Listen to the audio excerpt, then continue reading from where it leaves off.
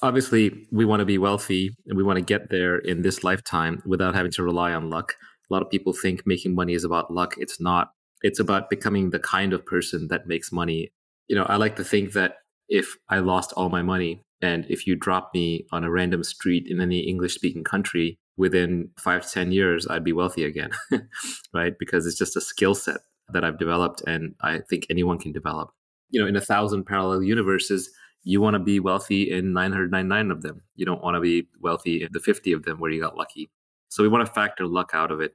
There's really 4 kinds of luck that we were talking about. This came from a book. Mark Andreessen wrote a blog post about it. But basically, there's different kinds of luck. The first kind of luck you might just say is like blind luck, where I just got lucky because something completely out of my control happened. That's fortune, that's fate, etc. Then there's luck that kind of comes through persistence, hard work, hustle, motion, which is when you're just running around creating lots of opportunities, you're generating a lot of energy, you're doing a lot of things. Lots of things will just get stirred up in the dust. It's almost like mixing a petri dish and seeing what combines, or mixing a bunch of reagents and seeing what combines. You're just generating enough force and hustle and energy that luck will sort of find you. We as a group, you could argue, got together because of that. Nenad had put up these great videos online. I saw them on Twitter. And so in that sense, he sort of generated his own luck by just creating videos until people like me keep finding him. A third way is that you just become very good at spotting luck.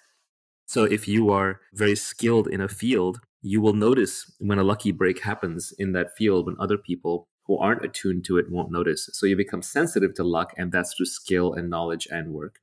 And then the last kind of luck is the weirdest, hardest kind, but that's what we want to talk about, which is where you build a unique character, a unique brand, a unique mindset, where then luck finds you. For example, let's say that you're the best person in the world at deep sea underwater diving, and you're known to take on deep sea underwater dives that nobody else will even attempt to dare. And then by sheer luck, somebody finds a sunken treasure ship off the coast they can't get at. Well, their luck just became your luck because they're going to come to you to get that treasure and you're going to get paid for it. Now, that's an extreme example, but it's just showing how the person who got lucky by finding the treasure chest, that was blind luck. But them coming to you and asking you to extract it and having to give you half, that's not luck. You kind of created your own luck. You put yourself in a position to be able to capitalize on that luck or to attract that luck when nobody else has created that opportunity for themselves. So when we talk about without getting lucky, we want to be deterministic. We don't want to leave it to chance. I think it's pretty interesting that the first 3 kinds of luck that you described, there are very common cliches for them that everybody knows. And then for that last kind of luck that comes to you out of the unique way that you act, there's no real cliche for it. So for the first 3 kinds, there's dumb luck or blind luck. That's the first kind of luck. The second kind of luck, there's the cliche that fortune favors the bold. That's a person who gets lucky just by stirring the pot and acting. The third kind of luck, people say that chance favors the prepared mind.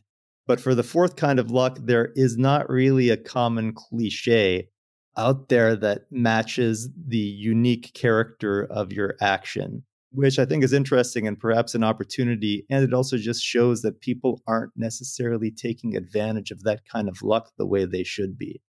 I think also at that point, it starts becoming so deterministic that it stops being luck. So the definition starts fading from luck to more destiny. So I would characterize that fourth one is you build your character in a certain way, and then your character becomes your destiny. One of the things I think that is important to making money, you want the kind of reputation that makes people do deals through you. I use the example of if you're a great diver, then treasure hunters will come and give you a piece of the treasure for your diving skills. If you're a trusted, reliable, high integrity, long-term thinking deal maker, then when other people want to do deals, but they don't know how to do them in a trustworthy manner with strangers, they will literally approach you and give you a cut of the deal or offer you a unique deal just because of the integrity and reputation that you've built up. Warren Buffett, he gets offered deals and he gets to buy companies and he gets to buy warrants and bail out banks and do things that other people can't do because of his reputation. But of course, that's fragile. It has accountability on the line. It has a strong brand on the line. And as we will talk about later, that comes with accountability attached. But I would say your character, your reputation, these are things that you can build that then will let you take out advantages of opportunities that other people may characterize as lucky, but you know that it wasn't luck. You said that this fourth kind of luck is more or less a destiny. There's a quote from that original book that was in Mark's blog post from Benjamin Disraeli, who I think was the former prime minister of the UK. The quote to describe this kind of luck was, "We make our fortunes and we call them fate." There were a couple other interesting things about this kind of luck that were mentioned in the blog post. I think it'll be good for the listeners to hear about, is that this fourth kind of luck can almost come out of eccentric ways that you do your things, and that eccentricity is not necessarily a bad thing in this case. In fact, it's a good thing. Yeah, absolutely, because the world is a very efficient place. So everyone has dug through all the obvious places to dig. And so to find something that's new and novel and uncovered, it helps to be operating on a frontier where right there you have to be a little eccentric to be out on the frontier by yourself. And then you just have to be willing to dig deeper than other people do, deeper than seems irrational just because you're interested. Yeah, the two quotes that I've seen that express this kind of luck, in addition to that Benjamin Disraeli one, are this one from Sam Altman, where he said, "Extreme people get extreme results." I think that's pretty nice. And then there's this other one from Jeffrey Pfeffer, who's a professor at Stanford, that you can't be normal and expect abnormal returns. I've always enjoyed that one too. Yeah. And one quote that I like, which is the exact opposite of that, is play stupid games, win stupid prizes. Right? A lot of people spend a lot of their time playing social games, like on Twitter, where you're just trying to improve your social standing and you basically win stupid social prizes, which are worthless. I guess the last thing that I have from this blog post is just the idea that by pursuing these kinds of luck, especially the last one, basically everything but dumb luck, by pursuing them, you essentially run out of unluck. So if you just keep stirring the pot and stirring the pot, that alone, you will run out of unluck. Yeah, or it could just be a reversion to the mean, right? So then you at least neutralize luck so that it's your own talents that come into play.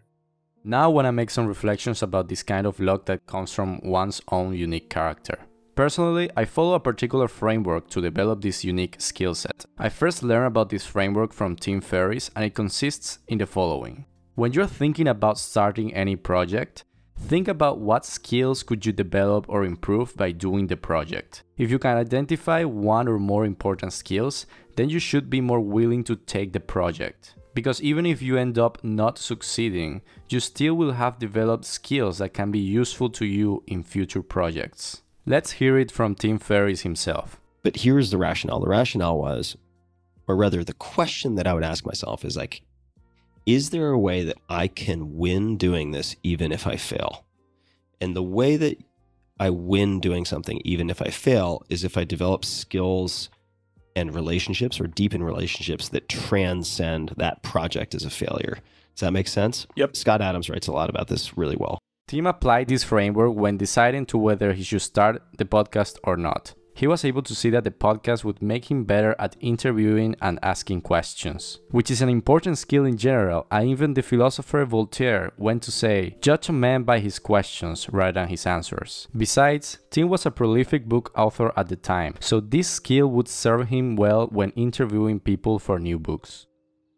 So as you go executing different projects over time and stacking up new skills with each new project, you become increasingly more unique because less people will be able to match your skill set. And as Naval Ravikant said, it's even better if you're genuinely interested in those projects because you will go deeper than other people and it will feel like play to you rather than work. Scott Adams argued that he was never the best at any particular skill, but he was the best at something in which he was able to apply many acquired skills. He was able to combine his average knowledge in design, writing, comedy, and business skills to produce his most successful project, Dilbert. So the most deterministic and less competitive way to get rich is to keep learning skills and finding ways to combine them so that you can be the best at what you do. As Robert Greene wrote on his book Mastery, the future belongs to those who learn more skills and combine them in creative ways. I want to also mention that when I'm doing things and learning new skills, I try not to fixate too much on the particular relevance of those skills to my future self. Because as Steve Jobs said,